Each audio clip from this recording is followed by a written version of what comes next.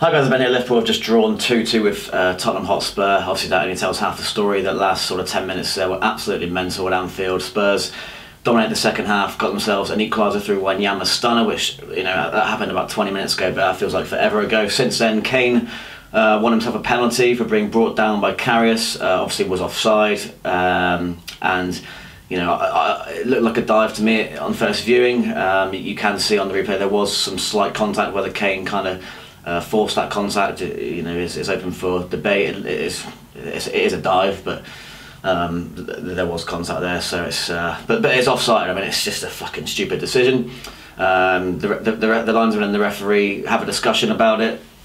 They're saying that if the player in between someone got they thought someone might have got a touch on the first pass through to Kane, and if he did, then it's not offside, and if he didn't, then it is offside. They didn't know, they were guessing, and they gave it because they had to just go with their first decision. Justice was served and Karius saved it. We go on the other end in stoppage time and score to make it 2-1. Wonderful goal from Salah. Obviously we will go ballistic, and then another penalty is given, and this is the one that's going to split opinion. The first one's obviously not a penalty, this one for me isn't.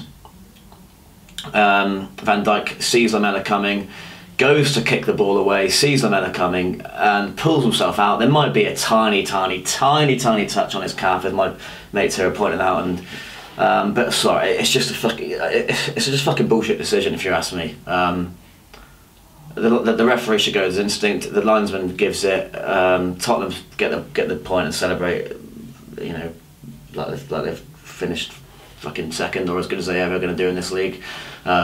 Excuse the bitterness there. I'm just obviously a bit down after having that sort of what I thought was going to be 3 points reduced to 1. But on the face of it, Spurs were superb second half. They were superb from sort of. Well, yeah, I mean, as soon as the second half started, they were right at us, and the goal was coming. A wonderful goal from Wanyama, and it was fully deserved. But I think it's just the officials is what kind of leaves a bad taste in my mouth. I've never trusted John Moss.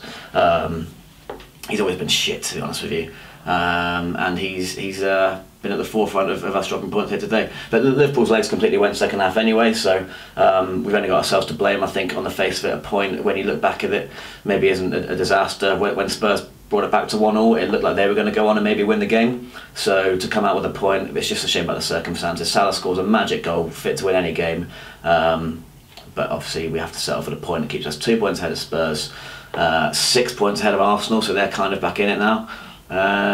So yeah, still a long way to go. Chelsea yet to play. United won this weekend, so we fall behind from them. But we've got on paper an easier run now to come. Southampton away next, so we just got to bounce back from this. Let's do some player ratings. Why not? I best do what I normally do. I'm just fucking annoyed about the officiating today, to be honest, and our second half performance. Karius, you know, Neville and Redknapp brother were kind of mix on his role in the first goal. He comes out and obviously clears it. I don't think it's disgraceful. I think Emre Can should do better. I think Oxlade-Chamberlain should do better before Wanyama absolutely rifles it in. I'm not going to criticise Karius too much for that. He comes out and gives away the penalty, albeit perhaps harshly, but he probably didn't need to come out and make the challenge anyway, but he does redeem himself with a save, and there's obviously another penalty in the end. So mixed day for him. I don't think he was bad. He's a bit lucky with a cross that came in and he got out-jumped by Kane. But a couple of tiny saves. I'll give him a 6. It wasn't disgraceful. He was by no means to blame for us not winning this game. But other than that, I thought the whole defence was pretty good. Trent Alexander-Arnold, I'll give him a 7. Some of his delivery in the first half was very good, but I think he gave a bit too much space to Davis at times in the second half, and his legs kind of went. Lovren, I thought was very good, 8 out of 10. Van Dijk, very good, besides giving away that penalty, 8 out of 10. Robertson, poor delivery second half, overall quite solid, good work, 7 out of 10. Midfield, Henderson, 7, thought he did pretty well. Emre Can was actually quite quiet, probably give him a 6 out of 10. I feel they should have cut out that first goal, although we obviously couldn't anticipate Wanyama rifling it in. Milner didn't do much. I guess his pressing was okay, 6 out of 10 perhaps. The front three, Mane wasn't quite on it, his end product wasn't quite there, probably a 6. Mo Salah, 9 out of 10. Great finish for the first, as cool as you like, and then a wonderful goal in stoppage time. Firmino actually couldn't get as involved as you'd like today. Still some neat touches and obviously as usual dropping deep with link-up play, but probably a 7 out of 10 performance at best.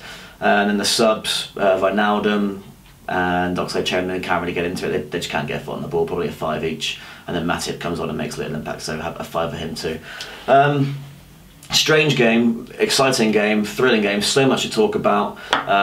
It's hard to kind of talk about it all now. I've given my opinions on the penalties and the performance. I thought a point's a fair result, but the manner in which we got it is obviously frustrating because there is some arguments to be had over both penalties, obviously one of which was saved anyway, so it doesn't matter, and that gave us a lift that, you know, ultimately probably helped us in scoring the winner anyway. But the second one, the 94th minute penalty, is the real killer blow, and although some people probably might think it is, including some Liverpool fans have kind of said, yeah, he kicks him, I just don't think Van Dijk can do much about it. I think he goes to swing and he stops himself, and if there's a little touch, what do you expect? The man is obviously going to draw the contact because he moves right in front of Van Dijk. If you're going to get a penalty for that, then, you know, yeah, it's a smart ass. I think you're a smart ass if you think that's a penalty, but congratulations if you do.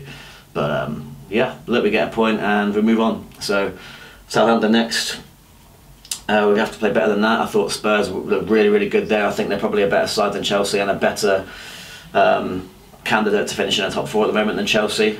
More solid, and I thought Ali grew into the game really well. Eriksen, when he got time on the ball, was superb. Harry Kane obviously couldn't get into it that much, but you know, he ultimately saves them a point. Son Heung-min, his movement is just a nightmare to deal with. Dembele actually started to run the game a bit at the start of the second half, then obviously got withdrawn, and obviously Wanyama scores that one of the goals. So Spurs, fair play to them. In defence, they looked a bit shaky. Davinson Sanchez, there's a few times I've seen him recently now where he's not quite looked at it. Maybe when Alderweireld comes back for them, he might just slot straight in and play alongside Vertonghen, and they might stick with the back 4. So obviously they were playing with the back 3 at the start of the season with Sanchez, Vertonghen and Alderweireld, but it'll be interesting to see how they go for the rest of the campaign. But obviously we want to focus on Liverpool here. Great first half an hour. Should have put more than one goal past Spurs. Just the end product. Salah's final ball at times, I suppose, was a bit off. But look, we can't be completely clinical every single week, and we get a point which keeps Spurs at bay, keeps us in the top 4, and we go again against Southampton. So thanks very much for watching. Subscribe if you're new. Leave a comment with your thoughts on the penalty decisions, especially the second one, because I think that's the most contentious one, but I don't think it was a penalty. If you think it is, then fair enough. I completely disagree. But as I say, on the whole, I thought we were probably quite fortunate to get a point the way that second half went. So swings and roundabouts. Leave a comment with your thoughts on our performance as well. Subscribe if you're new, and follow me on Twitter, Instagram, Snapchat and Facebook, as Ben might say, on all of those platforms, and I'll see you next time.